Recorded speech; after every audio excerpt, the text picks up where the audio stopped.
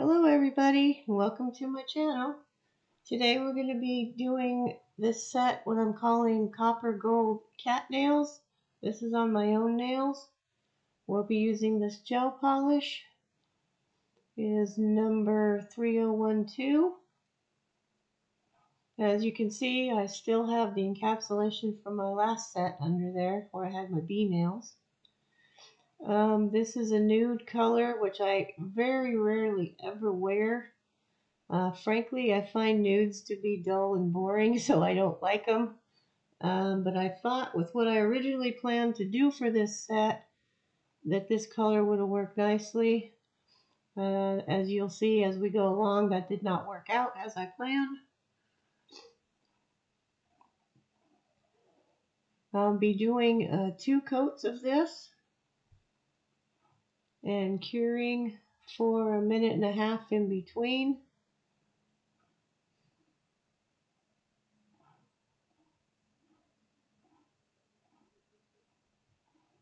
And then I am going to use this copper and gold mix of leaf. I thought it was really pretty for what I had in mind to do.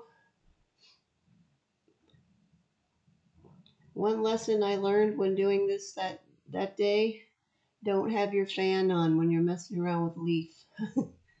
It did not go well. I'm just breaking it up into smaller bits. Now I did not put any extra stuff on my nails after they've just been cured, and that's it. I don't have any base coat or anything on there. This particular polish has a tiny bit of a tacky coat, but not a lot. So I just was able to stick this on and then brush it down. Now I had a plan in mind with this to use the leaf as the color of the cat bodies. So that's why you're going to see me clumping up a whole bunch of it on this nail, because I had like almost a full body of cat on that one. It was fairly easy to work with. I haven't worked with this kind of stuff a whole lot.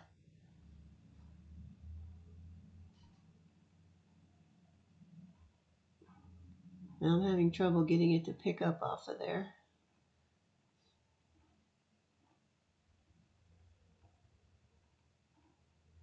But you just plop it on there and kind of smooth it out with this is just an old cleanup brush that I've kind of gotten a bit ruined, so just use it for miscellaneous stuff. I think that's where the fan got the better of me, so I had to move it. I'm just going to pat it down on there, and then I'm just going to brush it out to kind of smooth it down, let it get stuck on fairly well.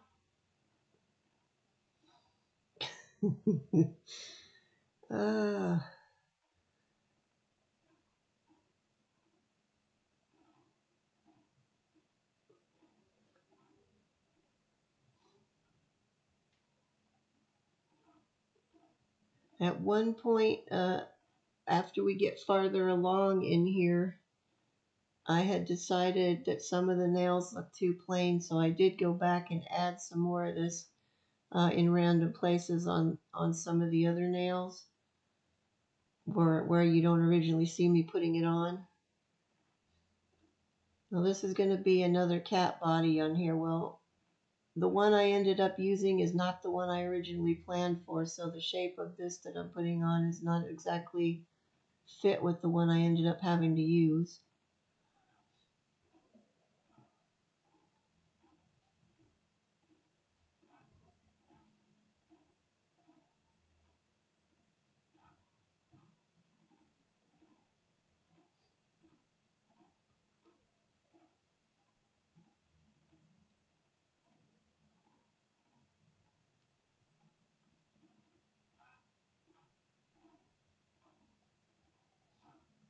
I was trying to be careful too when I'm breaking apart that leaf. I didn't want it on my other nails. I mean, I want it in specific places, and I was trying not to use my nails to help break it apart because I didn't want it sticking anywhere where it wasn't supposed to go, but I ended up getting some on there anyway.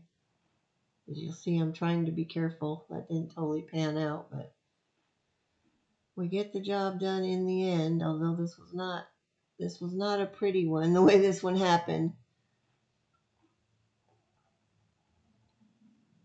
By the time I got done, or near the end of this set, oh, there's a cat hair again. That's appropriate.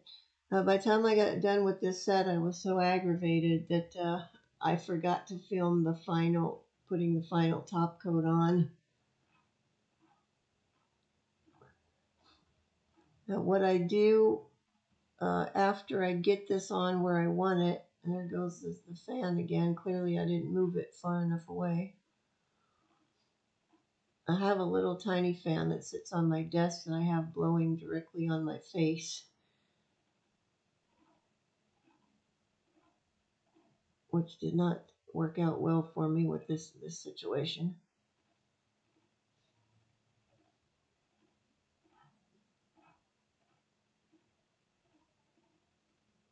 And now I'm just going to randomly put some in a couple places on this nail. This is going to be the one that ends up with the meow with all the footprints on it.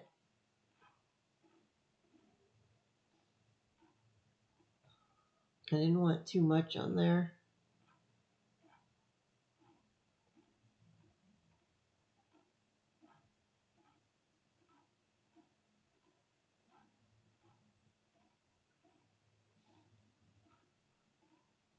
I was trying to get all those little crumbs picked up on there, and I thought maybe if I rolled them on there they would stick on, and that did not work.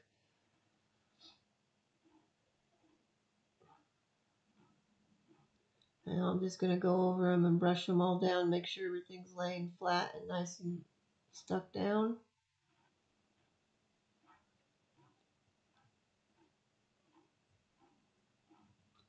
And then I decided I'm going to put a layer of glossy top coat over top of just the ones I had put that leaf on, because I figured when I'm stamping, in case something goes wrong, I'll need to wipe it off. I don't want to lose the leaf off of there.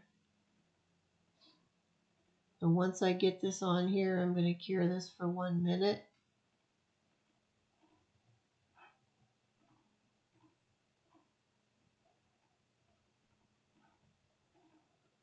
And I'm really glad that I did go ahead and put the top coat on over there too, because as you're going to see, I had a ridiculous amount of problems with my stamping this day.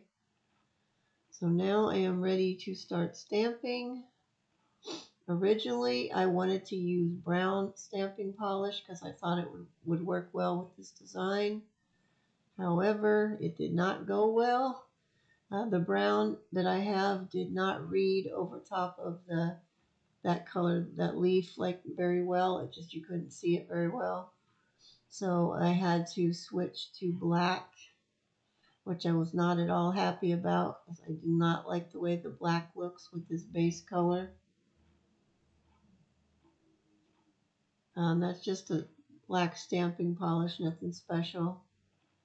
As I've said before in other videos where I've done stamping, I highly recommend the Born Pretty stamping polish.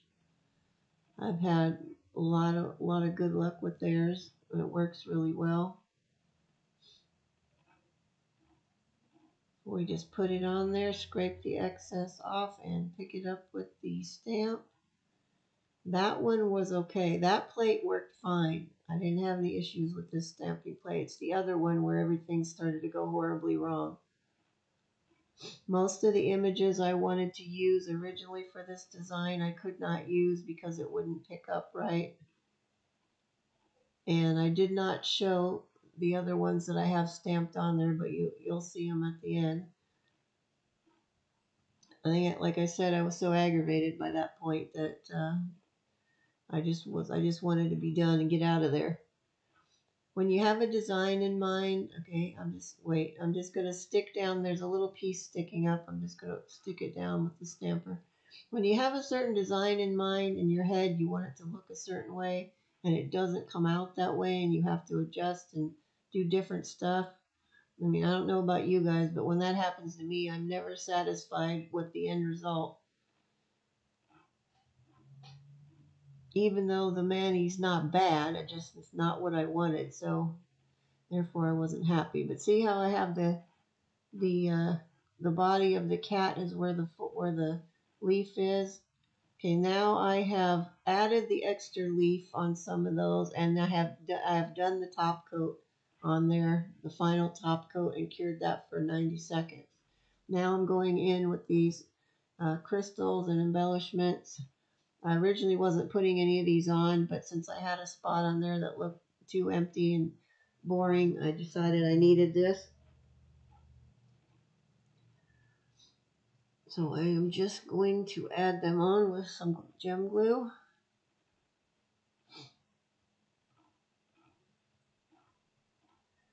Now this first embellishment that I'm going to use, I don't know what you call these. It's kind of like it's like a bead that has a little gold ring around it.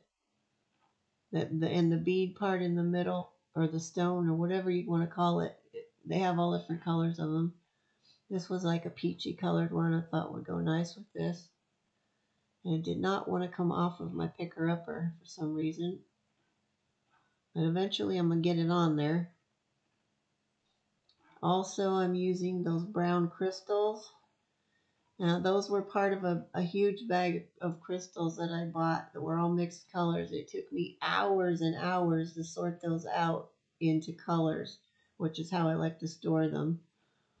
So, and I remember at the time thinking, oh, these brown ones, I don't know about these. I don't think I'm ever going to use these. Now here I am using them. So I guess it goes to show to never say never.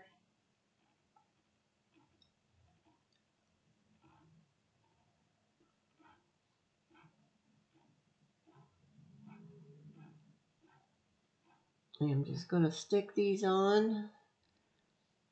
I'm trying to find one that's the same size as the one I just put on there. I think the one I first pick up right here, I think is not the right size. And then I decide that I'm not using that one. Okay, that one's out. We gotta get a different one.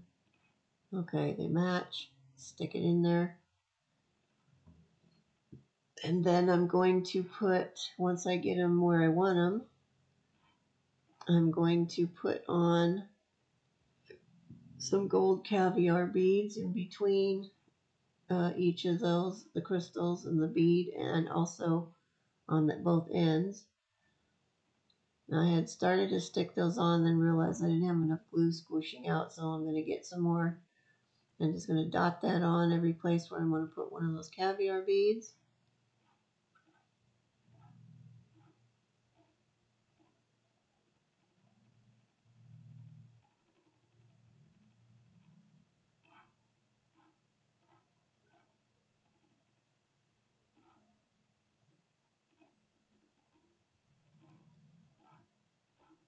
And then we're just going to stick them on there. I thought that having a little bit of bling on the top of this one would help to kind of round that one out because it was looking kind of plain and dull around there.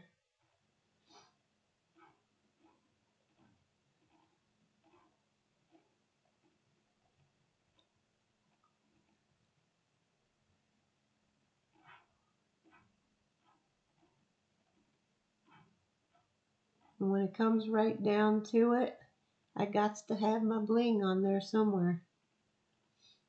I like shiny, sparkly things. So, okay, I believe I've got everything on. I'm going to cure that for 2 minutes.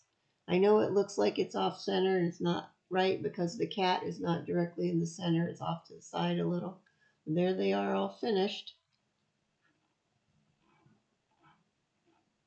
And there's the one I didn't show the stamping of, but there's the cat.